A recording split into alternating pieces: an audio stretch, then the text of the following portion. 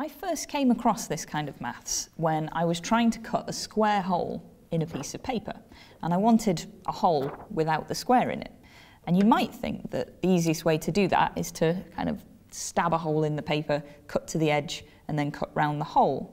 But of course I realised that it would be slightly easier if I folded the piece of paper first. So if I make a fold like this and line up the edges of the square, I now only need to do 3 cuts. Cut down here, across here, and back up again. So that's 1, 2, 3 straight cuts, and that will give us a nice square hole. But 3 is loads of cuts. I'm sure I can do better than that. So maybe if I fold it first of all in half, and again line up the edges, and then make a second fold this way.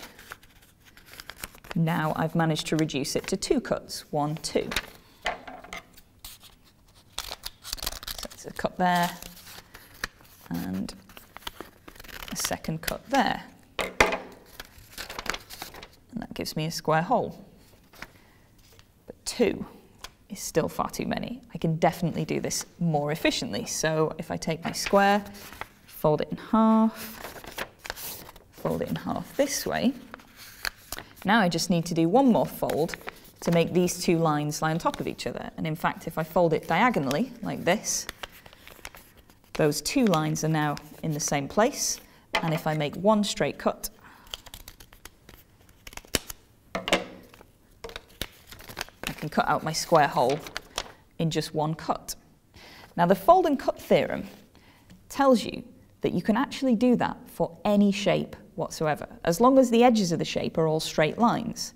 And what's interesting is that even if the shape is really complicated, if it has more than 1 bit to it, or if it's got a hole in the middle, you can still make all of the cuts using 1 scissor cut.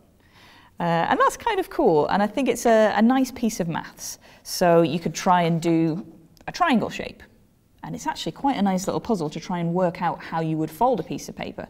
So maybe you'd fold down the middle first, because this triangle has a line of symmetry there.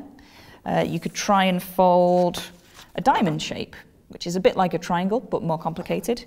You could fold, say, a hexagon, which is going to involve a few more folds. And in fact, because you can do any shape, you can just make up your own shapes. So this is, I guess, like a ribbon shape, and it's got a nice line of symmetry here, and maybe another one here. Maybe that's a clue how you would start trying to cut this one out.